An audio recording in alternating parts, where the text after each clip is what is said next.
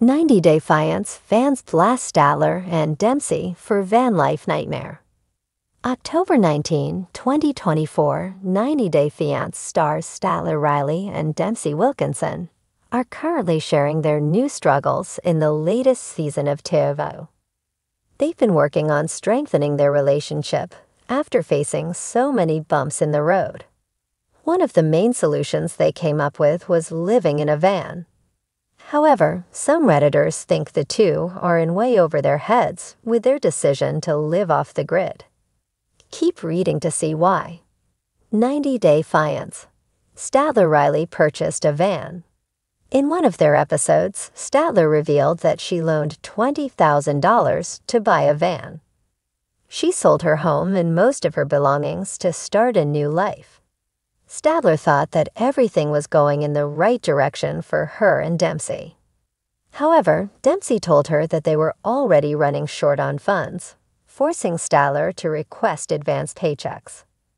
Living on the road was originally Dempsey's dream, and Statler turned it into a reality. Some fans think they weren't thinking when they decided to live in a van. TLC fans call out Statler and Dempsey. Some Redditors call out Statler and Dempsey for being in way over their heads amid van life. According to the poster, they can't believe the two didn't seem to expect the hiccups of living in a vehicle.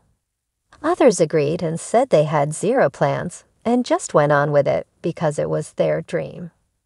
The 90-Day Fiance stars haven't been happy since their move as well, and many commenters believe the awful build of the van is adding insult to injury. Also, I'm not like an expert per se, but that van's build is so awful. It's so impractical for how big that thing is. Terrible build for van life, it's ridiculous. That van seems poorly organized. Why can't they pass through to the front? If the seat swivel Statlet could work up there. Instead, the front is cut off and has all the charm of a U-Haul.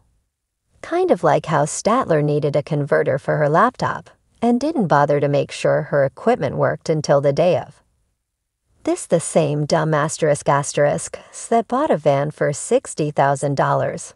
Could have gotten a literal mobile home for that money. Definitely got scammed. 90-Day Fiance.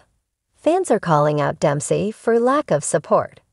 The latest episode of TV featured an emotional side of Dempsey Wilkinson. She came back to Statler crying, and she was immediately comforted by her. Some Redditors called out Dempsey when the situation was reversed.